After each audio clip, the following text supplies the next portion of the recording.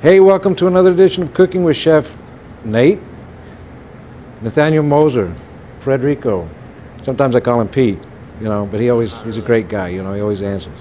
So today he's going to take the show and he's going to be the hand model, right, for this particular dish. We're doing potato gnocchi. We're visiting Italy once again, and I think this is a fun dish. So I'm going to walk you through it while he actually does the job. So what we have is 6 Idaho potatoes, and 80 counts of the big ones, and a lot of times you don't see those in the store, so whatever you can find. I'm going to say 6 to 8. 6 seems to work. My recipes are kind of mystical. It's all about knowing technique as opposed to reading a recipe. So what we've done is we baked off 6 of those. We've already taken 5 and run them through a food grinder. Actually, you could use a sieve and a spoon, but this seems to be faster to me, and you can pick them up down at our friends at O'Hara's. They've got them on special. Nice place to shop. So, as that happens, you're also going to need to have 2 or 3 whole eggs. We've got 4 just in case we have an accident. About 1 3/4 cups of flour. I've got a little bit of olive oil. Extra virgin is nice for this. I've got black pepper. I've got salt, I've got Parmesan cheese. How many more things do you have? That's not a lot. It sounds like a lot, but it's not. So what you're going to do is put that up over. Oh, yeah. Yeah. And you can do it on this, actually you can do it on the island. That's not a problem. Because that's the way we made pasta before. If you remember the big mess that I made, we had to call housekeeping, and they were very upset with me for a couple of days. But pasta, you want to get your elbows in it, right? So we like to start with a bowl this time around. We can start on the island. It doesn't make any difference, Maybe your wife's cleaning up, your husband's cleaning up, I don't know. So what happens with this is you get all the little pieces out of it. You don't have lumpy mashed potatoes. This is a great way to make mashed potatoes too, with some hot cream and butter melted. Wow, nice. So what is gnocchi? Because it's got a G on it that doesn't make any sense. It's G-N-O-C-H-H-I, no, C-C-H-I. Okay, gnocchi. So not gnocchi, but gnocchi. Like he got a head cold. So he's going to put that through, and then we're going to just start mixing some things into it. Again, some of the greatest dishes are based on rural, rustic cooking. Things that people relied on to get through harsh winters. So you want something that sticks to your ribs. Potatoes, polenta, heavy sauces. Products that come from just around the corner. Unfortunately, we're getting into that again. So, there we go. So he's going to go ahead and take now. What do you want to start with? Eggs. Eggs, okay. We're going to do with 2. I think 2 is going to be enough for this recipe. And really, it's a matter of feel, because you can always add more flour to it. And just go ahead and put it in your bowl. That's good. Too much flour and they're going to be pasty. Not enough flour and they fall apart. So it's always about feel, and you need to make it a couple times. The first time I ever made it, it was not that good. The third time I made it, it was not that great. It just takes practice. You just have to keep working with it. So we've got a little bit of nutmeg. Nutmeg works magic with white things, okay? Any kind of white sauce, that's very important. A little salt. We use kosher, Iodized is fine. I'm going to mix that into it. And it also has a little bit, the olive oil adds a richness to it. The fruitiness of an extra virgin olive oil, it adds a real nice fruitiness to it. I'm not talking about my cousin. I'm talking about the flavor. It's all about flavor. And so, cheese is a binder and really adds some depth to it. Now these things, you can't eat a lot of them because you have to go to bed afterwards. It's, they're very heavy. Yeah. So he's incorporated, and you want to tilt that up so that they can see it at the house, right?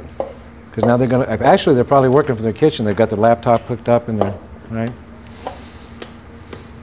So now the flour is going to go in, and we're going to use probably about 3/4 of the flour because we want to have some to knead.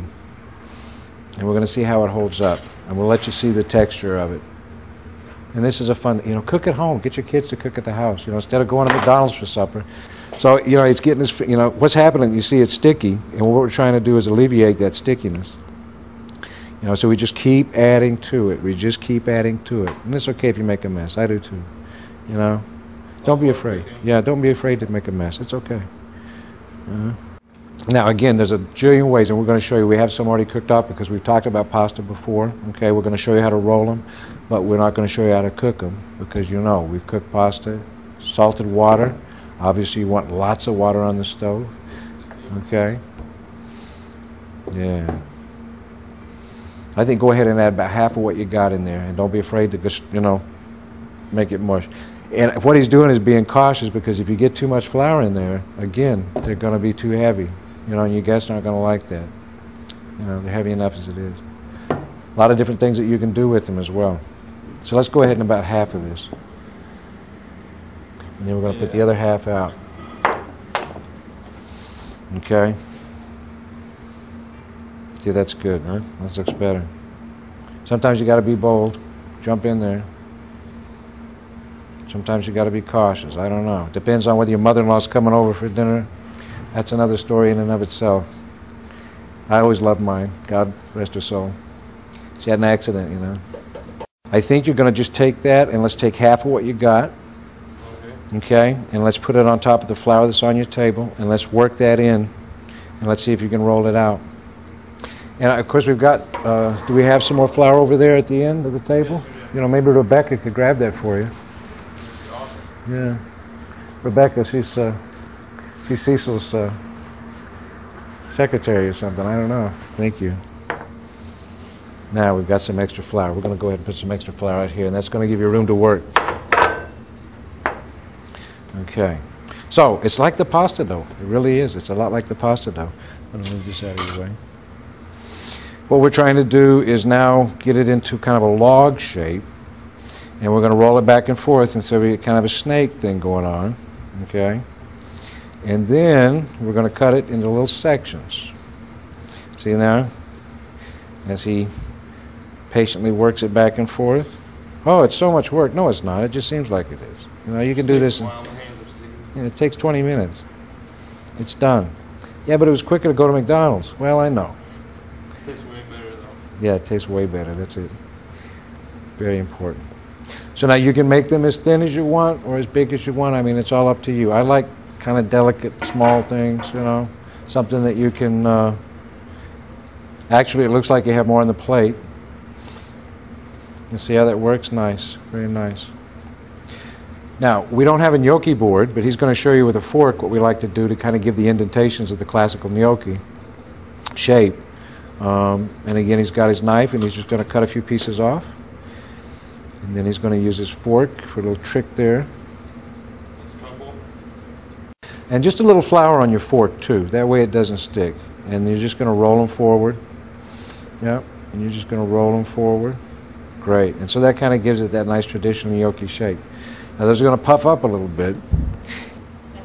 All right. So we're going to go ahead and swap places. That'll give him a chance to wash his hands. And then we'll get tied up in the cord. It'll be an interesting show for you. What we've done is again, the salted water. We're going to boil these gently until they float to the surface, and they don't take long because it's a fresh pasta product. And so basically, this is it. These are fun little dumplings, okay? And so you can put them in ice bath, ice water, and put them in your fridge. You can freeze them at this point with the little handy hefty bags, right? Those are great. And so what Nathaniel's going to do at this point, one of my favorite things, he's got some olive oil and garlic and heavy cream, the gnocchi, and cheese. Okay, so now we're going to do something really neat and very low calorie, by the way. I'm just joking because it's not. This young man is going to take our gnocchi to the next level. So we have a little olive oil in the pan, and he's going to start his fire. We're going to cook a little bit of garlic. Now we don't want to blacken garlic because what happens when you blacken garlic, it gets very bitter, you know, and that's not good. We want a nice subtle garlic flavor, and you don't need. And remember, when you chop the garlic really small into a small mince, you know, it's going to be more powerful. So it can be your choice. You can slice it or you can dice it. I like to dice it and use less. And so there we go, a little garlic. And again, we're just going to kind of infuse that oil. Well, it's not a tomato sauce. No, it's not a tomato sauce. This is a cream sauce. And so once the infusion takes place, and you can smell the garlic wafting through the studio even now as we speak, which is nice, right? So then he's going to add his cream. And get heavy cream, heavy whipping cream, and if you can find not ultra pasteurized, that would be great. Ultra pasteurized makes it, you know, stick around longer, but it doesn't give you the oomph that you need. The fat content is going to give you a nice reduction because as the flame comes up, you know, we're going to get some bigger bubbles. It's going to start to reduce and it gets thicker. So there's a natural thickening that takes place, so you don't have to use flour. And, you know, really that's where you get a lot of your calories from a roux. And I think even though there's a lot of fat, it's a natural fat, it's good for you. It's not going to kill you because they can tell you all day long how bad it is for you, but it's not. You just don't eat 6 pounds of it, and then preferably you go take a walk afterwards. So you see it's starting to bubble now.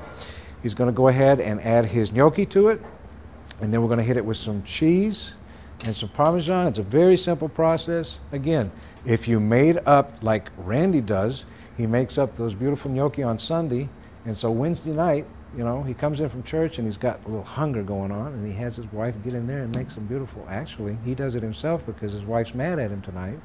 You know, it's great stuff. It's fantastic. I just love it. You know, and so he's going to turn on nuclear-powered heat because we want to just get that. Go ahead and turn it up really high. We want to get that heat to penetrate into those because they're a little bit cool. But again, we always talk about the 5 P's in class. Prior planning prevents poor performance. It's really important to think about. That's great. You know, let it go. It's really think about what you want to have on Wednesday. So Sunday afternoon, you know, you're cooking for it. Or actually do it on Saturday so Sunday you can watch the game with the guys. So you're going to go with the cheese now, and then again, if we're using Parmesan Reggiano, but if you wanted to use Asiago, or if you wanted to use Gruyere, if you wanted to use, whatever you like, that's great. If you wanted to use cheddar, that's great too. And so he's just going to swirl that around a little bit, and then it's going to get some parsley. And you could use chervil, you could use thyme, you could use chives, you could use fresh basil, although I think that's a little bit too powerful for the delicate nature of the potato dumpling. And you know what you could do after you did this? Now, if you wanted to put in a small casserole and put some more cheese and then put it in the oven at 350 and bake it for half an hour, oh my God. You know, that's like the best macaroni and cheese without the macaroni you ever had. So now he's just going to go to the plate, and Mr. DeMille will probably have the first bite. That looks good. You know, and he's in the first term already. This doesn't make any sense. He's going to take my job, I think, probably. What's going to happen, right? Nice. That looks really good.